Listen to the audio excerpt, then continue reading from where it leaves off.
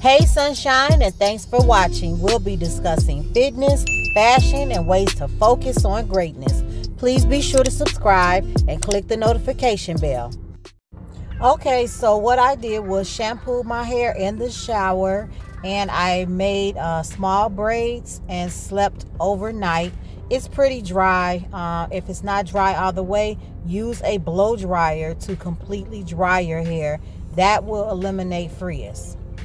And what I use in my hair is the wild growth hair oil, excuse me. It's about $10 at the beauty supply.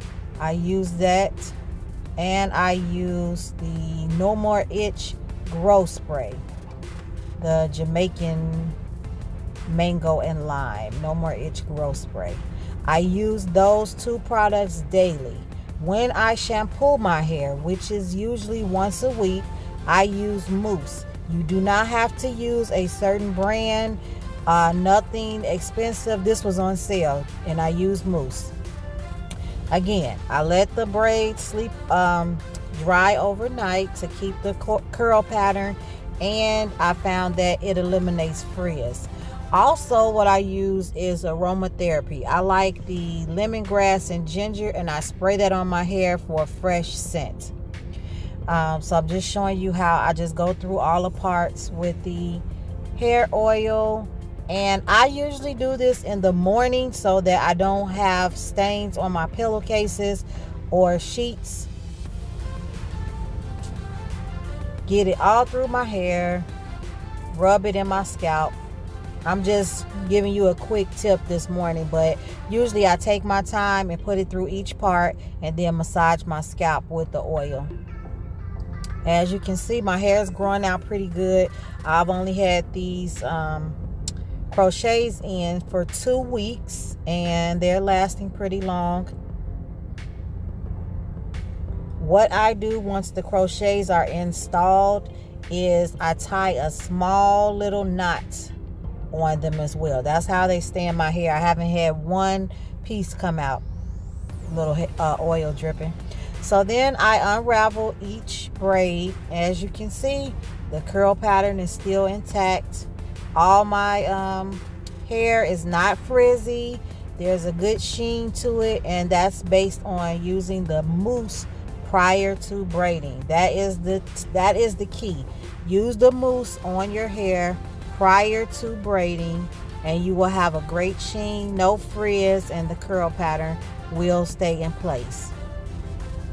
Let me see, another tip that I've learned, I do tie the knot, and I don't personally worry about tying my braids very tight.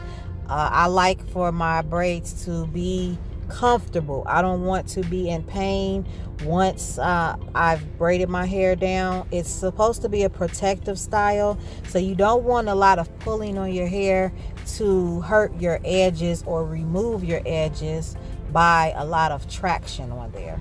So as you can see, it's still very curly, no frizz at all, no tangling. I haven't had any tangling, haven't had to cut the hair or anything because excuse me, haven't had to cut the hair or anything, any kind of balls or any matting involved and at all. This is the Aruba curl that I tried. It was already pre-cut, so it was a 12-inch Aruba curl that I had, and it is a color number 1 and 27. So the roots are 1 and the ends are the blonde color, the 27. Once I'm done, I use a very small amount. I'm sorry I didn't show the amount. Very small amount, about a dime size, and rub it all throughout my hair. I don't use any more than that, about a dime size. Rub it all throughout my hair just for a little sheen. You don't have to use the wild growth hair oil for this process, to rub it through the synthetic hair. I just didn't have any other oil on hand, so I used this wild growth hair oil. And as you can see, everything is looking great. Like you can't, of course you cannot comb through the hair, so Also, I go through each part and spray the No More Itch. I have a lot of itching sometimes with my scalp, which is why I do need a hairstyle that I can still shampoo. And the curl pattern works great with the crochet braids that I'm able to shampoo. I'm not certain about the locks or other styles that are maybe more wavy. I have not had those crochet braid patterns because I've just used curly so far. I've used different curl patterns, but I haven't had the locks, the braids, the twists. So I'm not certain that those will work for shampoo, but I know I personally cannot wait 3 or 4 weeks to shampoo my hair. I need to shampoo my scalp. Otherwise, I have a lot of buildup and dry scalp. A lot of dandruff will come up, and I don't want my hair stinking either. Not that everyone's does, but I don't want my hair stinking based on the grease and working out every day and all that. So let me know how you guys like it down below. This is not a tutorial, just giving you some tips on how I maintain my crochet braids. And also I'm going to show you how I do my edges. Just pinning my hair back with a scrunchie. As you can see, my edges look a little crunchy right now, but apply a little edge control. I am so sorry that I forgot to show you the edge control, but I will link the product down below. A friend of mine on Facebook just started creating her own edge control, and I really have been enjoying it. It keeps my hair nice and light. There is not a lot of buildup. I usually only have to do it like every 2 days because I tie my hair down at night, and it's not hard at the end of the day. It's really soft. It doesn't turn white throughout the day, and I have really been enjoying it. Again, the link will be down below. I prefer the swoops instead of the lines that most people make. I left my brush that was included with my edge control in the car, so I'm using this larger brush, so that's why I'm having a little trouble. Then I tried to use my toothbrush, but my toothbrush, the bristles are very soft, so it doesn't lay down well. But it's not, you know, it's not that big of a deal. It's not that important. Just want to get them down so it looks neat, and which is what I did. I do the same thing on each side.